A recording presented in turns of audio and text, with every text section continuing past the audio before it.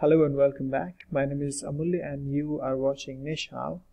In this video, I'm going to show you how to compile and run Java code on Microsoft Windows 10. So if you've got Windows 7, 8, it should work, okay? So make sure you already have Java, JDK, JRE, that's Java. JDK means Java Development Environment, okay, kit also. And then JRE, Java Runtime Environment, both installed on your system. So the very simple thing you can do is go ahead and install JDK 13, like 11, 13, or open JDK 14 as well.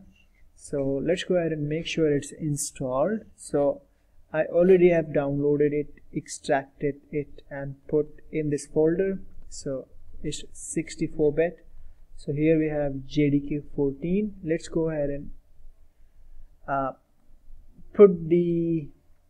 set the system path and also the class path for this Java JDK. So if I go ahead and type Java version, it doesn't recognize it, okay? So similarly, if I go ahead and say Java C, it doesn't recognize. If I say J shell, it doesn't recognize it. So to fix it, this is the very first thing before you start compiling and running Java code on your system.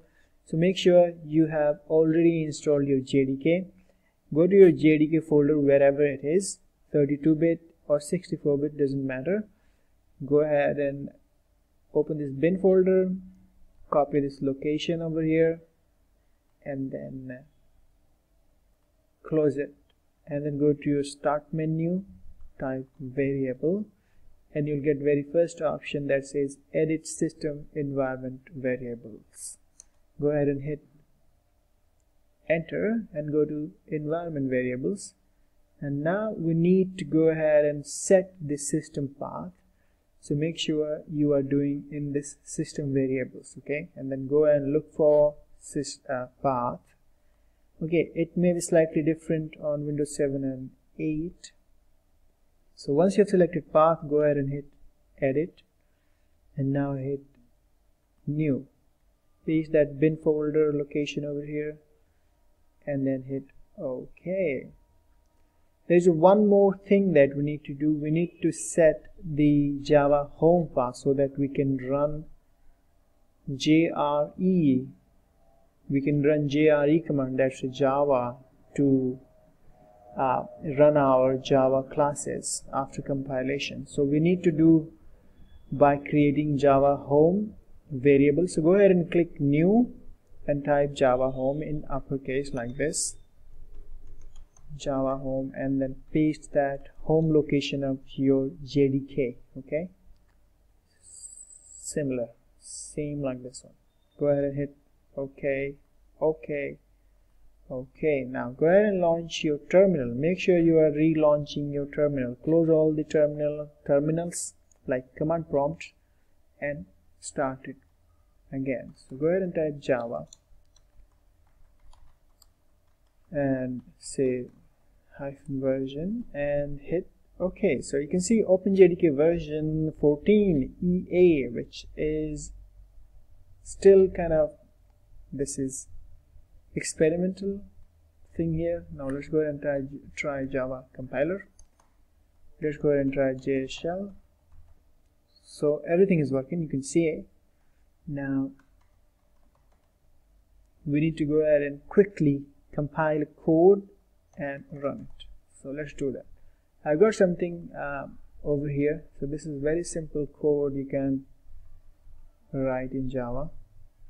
And I've got set up my command prompt. So as soon as I press Ctrl+Shift+T, it opens the command prompt in relative or wherever I am in the same folder, okay? Now, so I am in here. Now let's go ahead and compile this. So to compile, you simply type Java C and the name of the Java file, that is hello. Okay, hello.java. So I already have compiled it before, but this is how you compile it.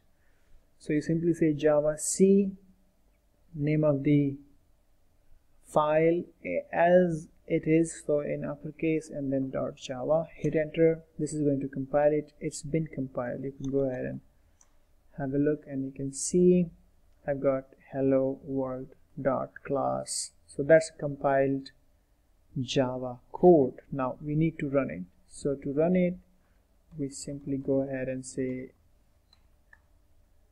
Java, and you don't need to say Java hello world dot class, but that should also work. Okay, so you simply say Java. So now you're going to use JRE, that is going to run the Java class. Okay, so let's go ahead and hit enter, and this is hello world.